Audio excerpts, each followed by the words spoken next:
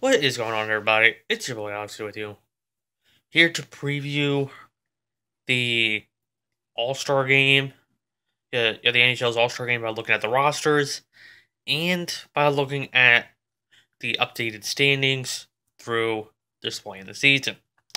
So, so make sure y'all smash that like button and subscribe to the channel if you are new. So, make sure you turn on post notifications as well. And so, we're going to start off by looking at the NHL standings. So looking at, uh, so we're gonna look at who's would be in a playoff position as of right now. So we're gonna start off in the Atlantic Division, where the Boston Bruins are currently leading with a record of 29, 10, and 12. That's good for 70 points. Tampa is second with a record of 29, 15, and 4, good for 62 points.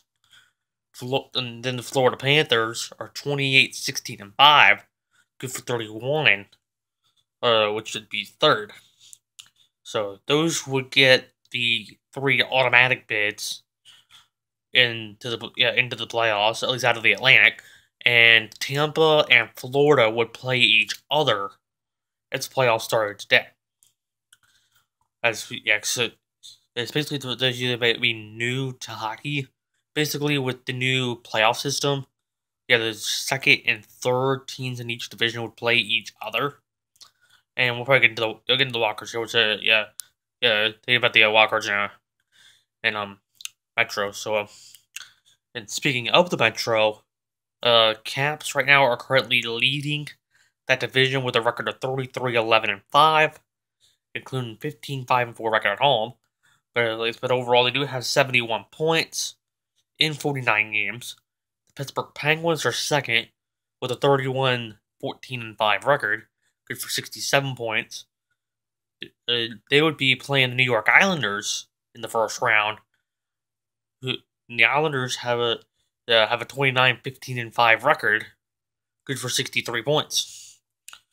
So so like I said, Pittsburgh would get home ice advantage for that series, being the 2 seed, and then and the Islanders would be the 3 seed. So so basically, so now looking at the wild card, looking at the race for the wild cards, which basically when you take the top 3 in each division out of the equation, then you take the top 2 records among everybody else.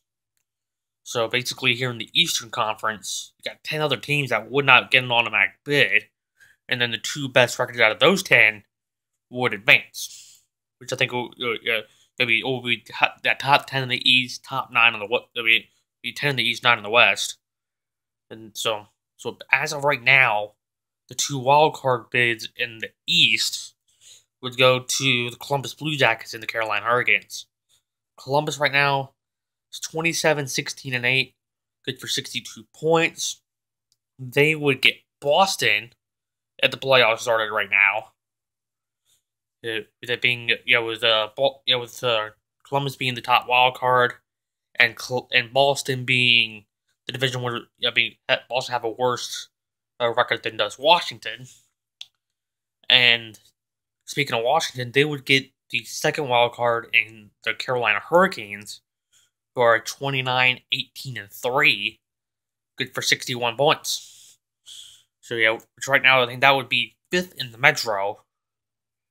So, and when you look at the top 3 in the wildcard standings, are all Metro teams. As Phillies 27, 17, and 6, good for 60 points, but they would not make the playoffs, being only top 2. So looking now at the Western Conference, so basically same goes here. Top 3 in each division get an automatic bid into the playoffs, and then the 2 best records outside of the other 9 teams, also get in. So when you look at the Central Division, the St. Louis Blues are number 1 in there right now, with a record of 30, 11, and 8, good for 68 points. Colorado is second with a 28, 15, and 6 record, good for 62 points. Dallas is third with a 27, 17, and 4 record. And right now, which would mean Colorado and Dallas would play each other, with Colorado getting home ice for that series. So, yeah. So looking at the Pacific Division, Vancouver right now leads with a 27-18-4 record, good for 58 points. Then you got Edmonton, Calgary, Arizona, and Vegas, and a 4-way tie for second. So yeah, all of them have 57 points, which really advantaged Edmonton, being they played the fewest games of the 4. Yeah, so Edmonton has played 49 games, won 26, lost 18 in regulation, lost 5 more in overtime. And then Calgary's played 50 games. They also have won 26, lost 19 in 19 in regulation, and lost 5 in overtime. Arizona currently has the first wild card, they played in 51. They also have won 26, also has lost 5 in overtime, but they've lost 20 in regulation. And then Vegas has played 52. They've won 25, lost 20 in regulation, and lost 7 times in overtime. Good for their 57 points. So basically, unless somebody out of the Pacific Division tries to go on a run, basically none of those teams are going to be able to catch the St. Louis Blues for number 1 seed. So so looking here at the wild cards, it's basically so looking at who they would play, Vegas being the 2nd seed, or rather second wild card, would get St. Louis. Arizona would get Vancouver. With Arizona being the first wild card, and Vancouver having a worse record than St. Louis. So there's the standings as things stand right now. Yes, now we're going to look at the updated rosters for these divisions in the for the NHL All-Star game, and we're going to start off with the Atlantic Division. Their roster has David Pastrnak being the captain, and also in his second All-Star game.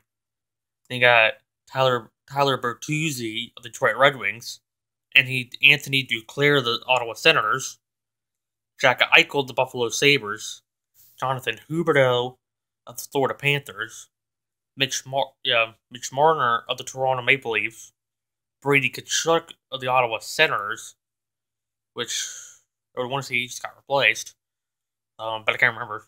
Victor Hedman of the Tampa Bay Lightning, Shea Weber of the Montreal Canadiens, Frederick Anderson of the Toronto Maple Leafs at goaltender, and Andrei Vasilevsky of the Tampa Bay Lightning. So of those guys, Shea Weber does lead those guys in All-Star appearances. This is his 7th. So Tuukka Rask has chosen not to play. Austin Matthews, I think, has a wrist injury. So he will be there but won't participate. So as for the Metro, Chris Letang is the captain. After Alex Ovechkin, announced just after he got selected that he won't be at the All-Star weekend. So as for this will be Letang's second appearance, and then he'll be joined by Matthew Barzal of the New York Islanders, Nico Hischier of the New Jersey Devils, Travis Konechny of the Philadelphia Flyers, TJ Oshie of the Washington Capitals, Chris Kreider of the New York Rangers, and then Letang will be joined on the D-Corps by John Carlson of the Washington Capitals, Jacob Slavin of the Carolina Hurricanes, and Seth Jones of the Columbus Blue Jackets. And then the goaltenders will be Braden Holtby of the Washington Capitals and Tristan Jarry of the Pittsburgh Penguins. So yeah. So as for players not being there, they include Jake Gensel, who's done for the regular season because of his shoulder. Kyle Palmieri of the New York Rangers, or correction, for the New Jersey Devils. Dougie Hamilton of the Carolina Hurricanes. Goaltender Jonas Corposalo of the Columbus Blue Jackets, and Artemi Panarin of the New York Rangers were all out injured. And then, like I say, with Ovechkin not playing, yeah. So like I say, yeah, Latania does lead the active Metro roster in All-Star appearances. This is his 6th. Only he and Holtby, they're the only 2 on the Metro roster that have been to it. Yeah, that have been to at least 4 All-Star games. So yeah, so now we're gonna look at the Central Division, roster where Nathan McKinnon has been named captain. He'll be going to the All-Star game for the 4th time. He'll be joined on the forward by Patrick Kane of the Chicago Blackhawks. Ryan O'Reilly of the St. Louis Blues. David Perron of the St. Louis Blues. Mark Scheifele of the Winnipeg Jets. Tyler Seguin of the Dallas Stars. Eric Stahl of the Minnesota Wild. Roman Josi of the Nashville Predators. Alex Pietrangelo of the St. Louis Blues. Jordan Bennington of the Blues. And Connor Hellebuck by the Winnipeg Jets. There are no replacements to speak of for the Pacific Division. And so Patrick Kane does lead the Central Division roster in All-Star appearances. This is his 9th. Now, as for the Pacific Division, Connor McDavid has been named captain of that roster. He'll be joined by Oilers teammate Leon Draisaitl, along with San Jose's Tomas Hertl, LA's Anze Kopitar, Vegas' Max Pacioretty, Vancouver's Elias Pettersson, Calgary's Matthew Tkachuk, Mark Giordano, and goaltender David Rittich. Pettersson will be joined by teammates Quinn Hughes and goaltender Jacob Markstrom. Jakob Silverberg, Logan Shore, and Darcy Kemper, will not be playing due to injuries. Silverberg is actually more so for personal matter. And then Marc-Andre Fleury is like Ovechkin, flat out chose not to play. So I know Fleury and Ovechkin, and I would want to say Tuukka Rask too. Let's see. Yeah, he chose not to participate. Well, I know they'll be suspended for their team's first games after the All-Star break. So for Ovechkin, I think he'll miss next Tuesday's match. He'll miss the upcoming matchup with the Montreal Canadiens. It's either Monday or Tuesday, I can't remember. But and then I would want to say everybody else, that I mentioned that won't be playing. I would want to say they'll be suspended too.